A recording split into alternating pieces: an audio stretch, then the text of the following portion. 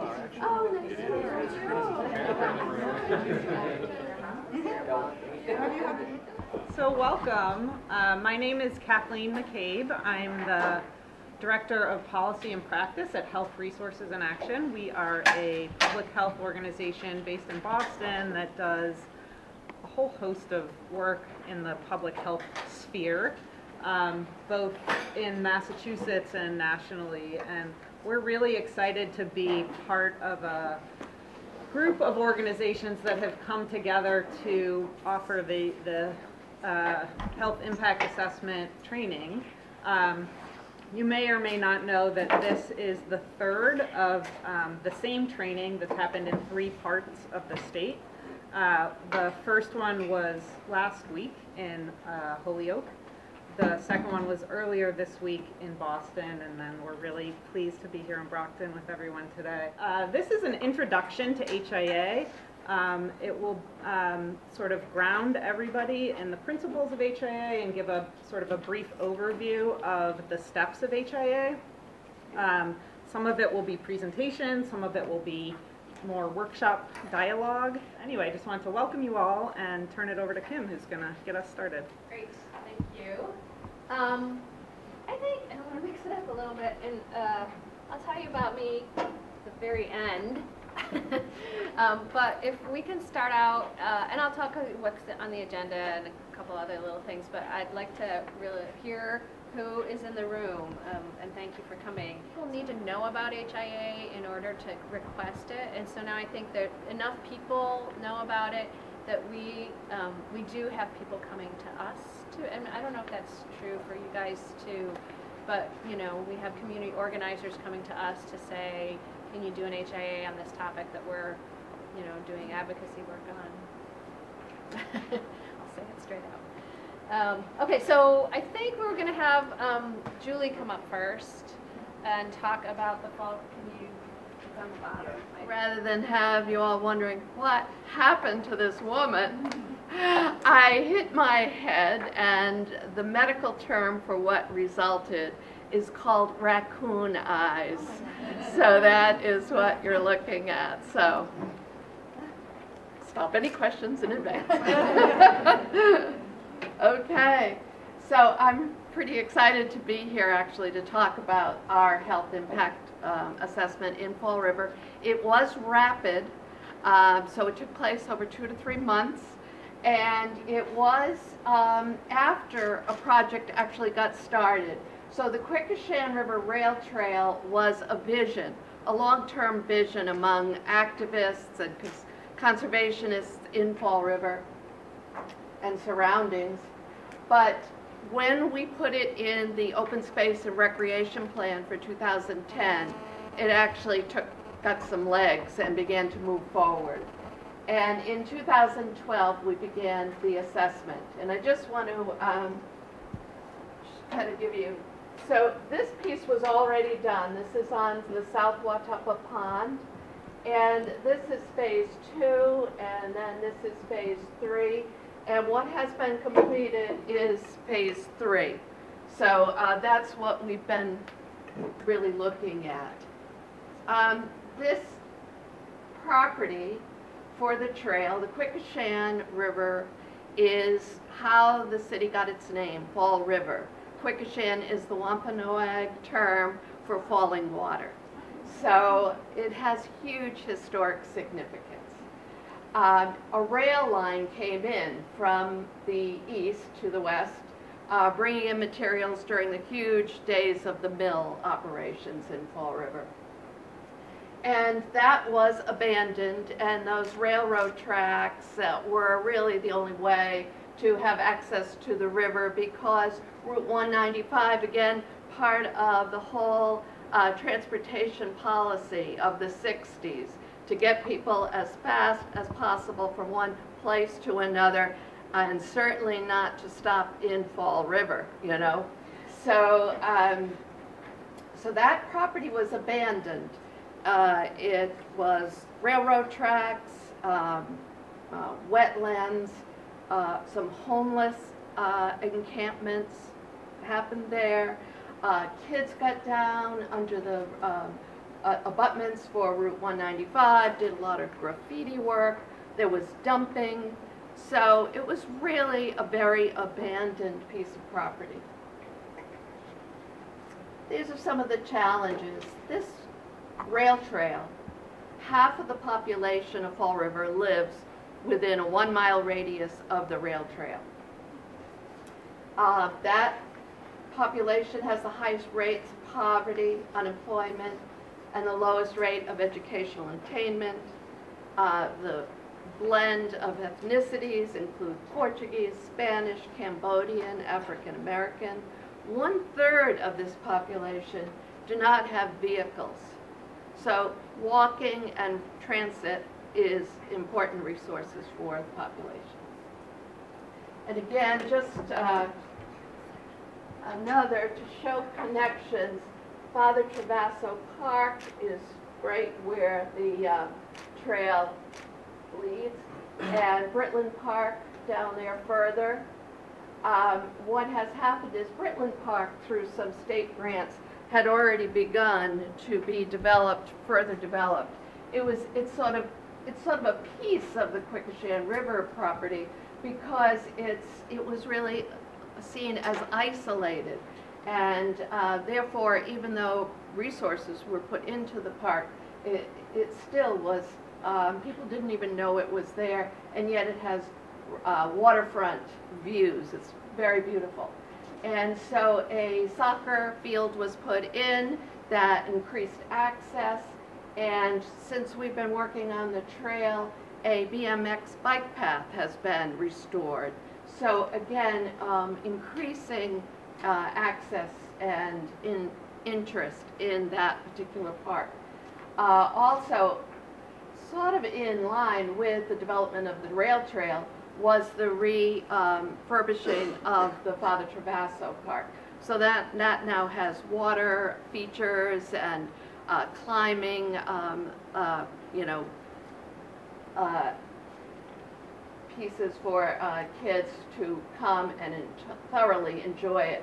That will eventually be connected to the rail trail. So when we began to do the impact assessment, we had to look at what possible changes would occur. And those could be positive or negative, or just stay the same. So physical activity, health disparities, public safety, crime, air quality, economic development, social cohesion, and social capital were all the possibilities that were listed. And I just want to say a word about, in terms of pulling in stakeholders, it was a rapid assessment, so we didn't have a whole lot of time. But we went to neighborhood associations. We went to community organizations that were involved with recreation and open space in Fall River and brought them to the table. And they provided great input to the project. Sorry, Julie, can I just ask, to say, since some of the questions have come up, like who are you and how did you get involved and how did people decide to do the HIA? Oh, okay, yeah, great. I don't know if your slides are there, but I can't No. remember. Okay. So I am the coordinator of Mass in Motion, Fall River.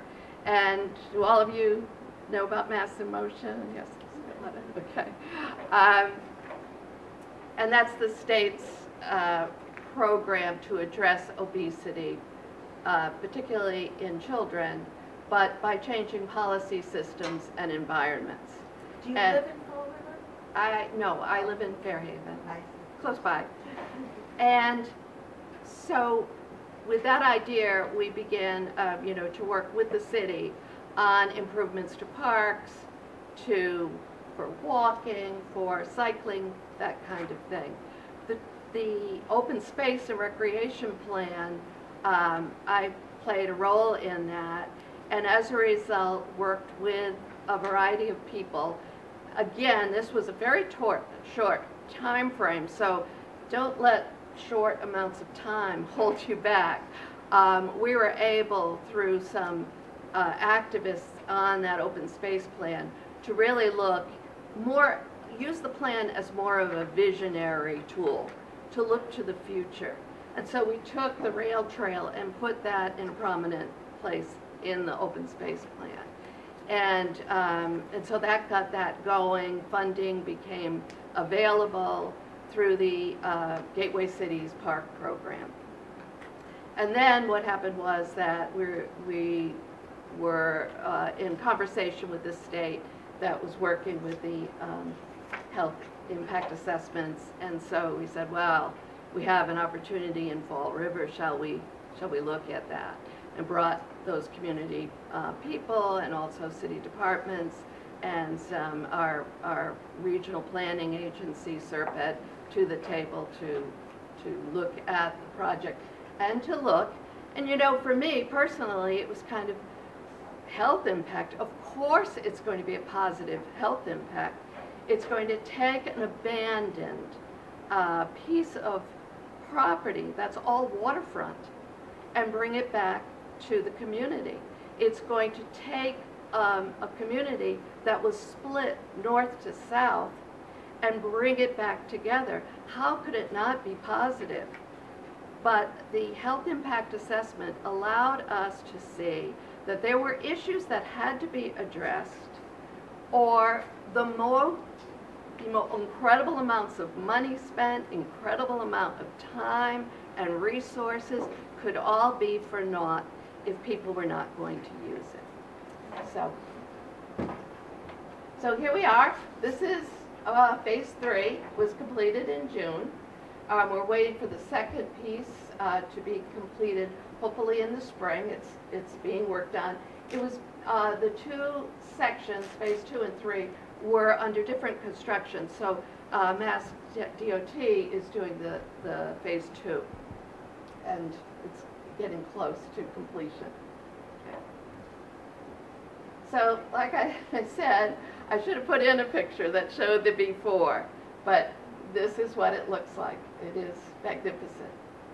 So the recommendations that came from the HIA when the report was written, and by the way, the report is over there if anybody would like to take one with them, was around design and engineering, looking for high visibility signage, traffic calming elements at the crossings. There are 3 crossings.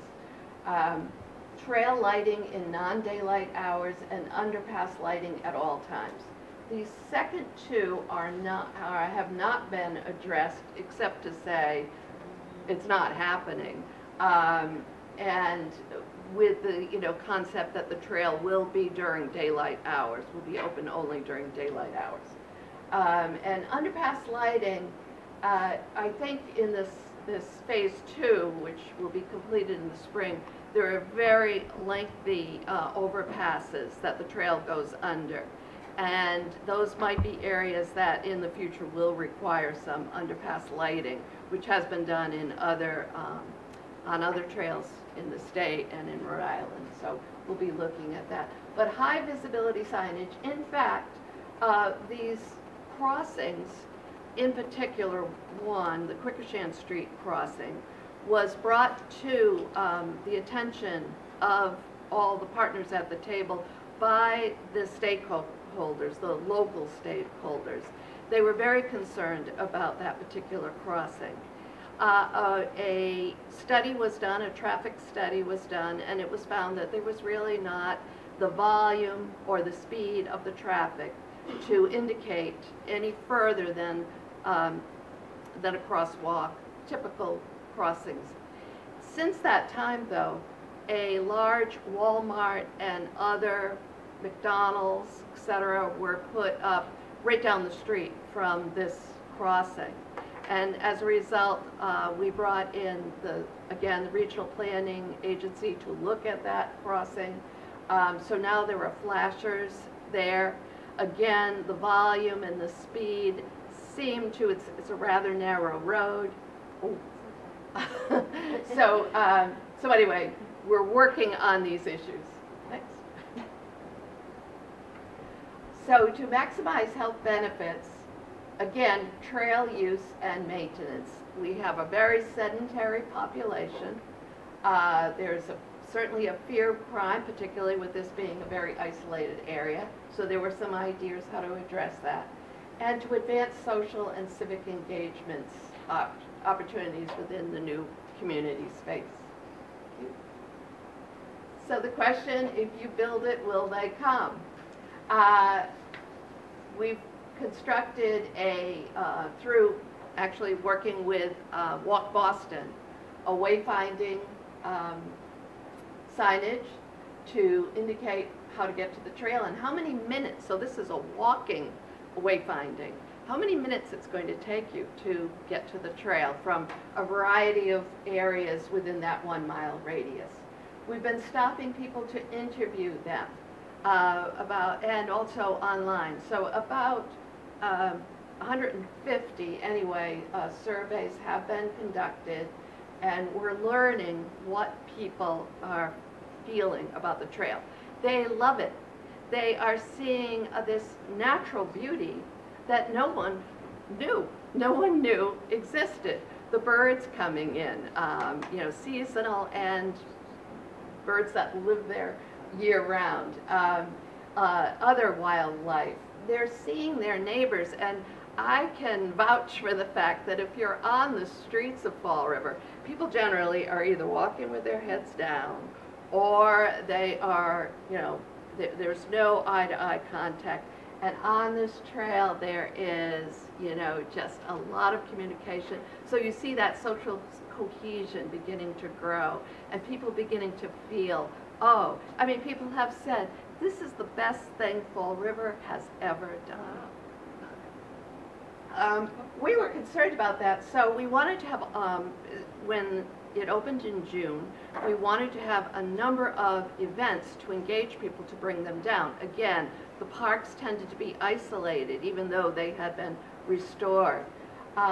So we had a history walk, working with the Department of Conservation and Recreation. We had other partners do yoga and art in the park. Drums Alive is a part of Wiggle Kids. They came down, and through the summer, particularly through August, we had just one event after another, including bike helmet giveaways. Fear of crime, whether real or perceived, high crime rate in that area of Fall River. But you have police the police department is very committed to the success of the trail. So police on walking and cycling beats. Call stations were put in maybe in August, so people are very happy to see those. Keeping the trail populated, again, having enough events, using those wayfinding signs to get people there, and keeping the trail maintained. And I'll talk a little bit about that later. Reduction in collisions was another opportunity. So this creates a safe off-road access for people to get from where they live to a grocery store, to Health First, one of the community health centers, to the schools, to walk their children to school. But again, what we already talked about was those crossings on those streets, raising those in public meeting and getting a response to them. And then working on complete streets policy. Again, other pictures. That's okay. So to wrap up, I think what's really important is that the HIA brought us in addressing some of these issues into looking to the partnerships that exist and the opportunities that exist. So for instance, one opportunity that was a couple of years ago was the Highway Safety Improvement Plan. And that was a grant that the police department received, but Mass in Motion was involved with. And we were able to do walk audits working with Mass Bike and with Walk Boston, filling in information that we did not already have, again, within that 1 mile radius. Working with Walk Boston, training individuals from the community on how to conduct walk audits, using our SERPED, our planning agency, to do a walkability study.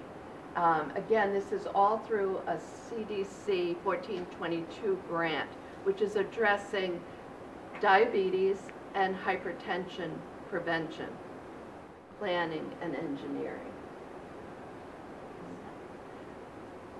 So Mass in Motion has been inviting participation and stewardship, so around maintenance of the trail. Again, those nonprofits that bring people to the trail by offering programs or by proximity, working to create a groundwork South Coast, so that, again, working with the Workforce Investment Board, getting funds to hire students to work on the trail in terms of stewardship, to learn about environmental and ecological issues, working with the schools, police, schools to have a relationship where kids can go on a field trip to the trail. Again, keeping the trail populated at all times of the year. The water department actually is a critical partner.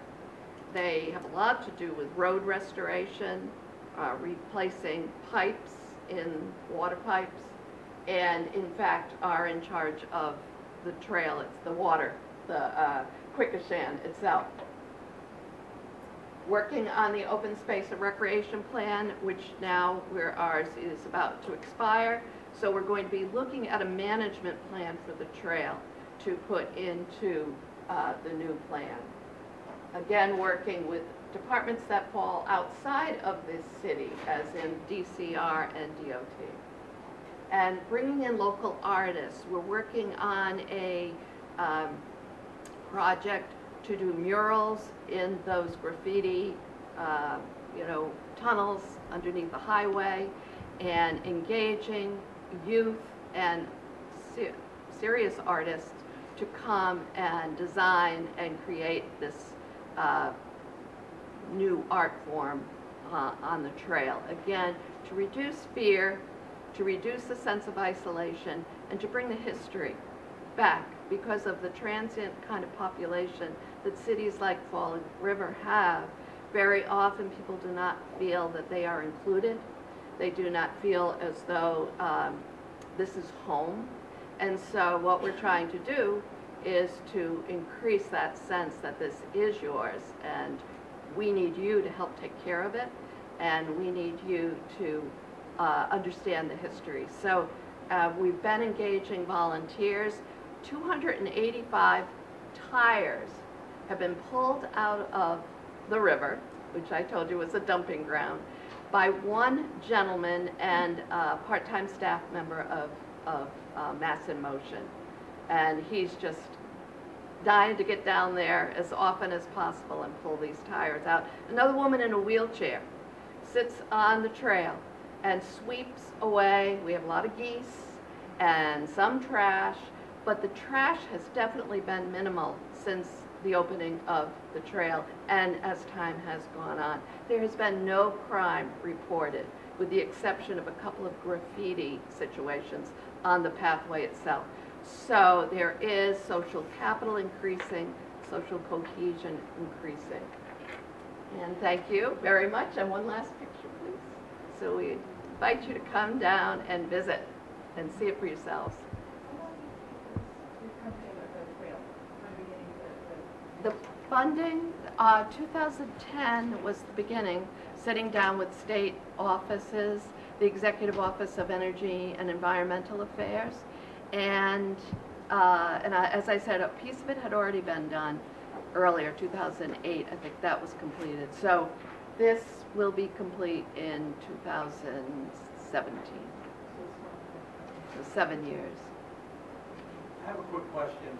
What funding did you use? What sources of funding did you use for the project? Is this for the trail or for the HIA? The trail. Oh, okay. You know what, if you guys don't mind, if you have questions about the trail itself, can you, we're about to take a break, and so I'm just but if you have questions about the HIA portion, yeah.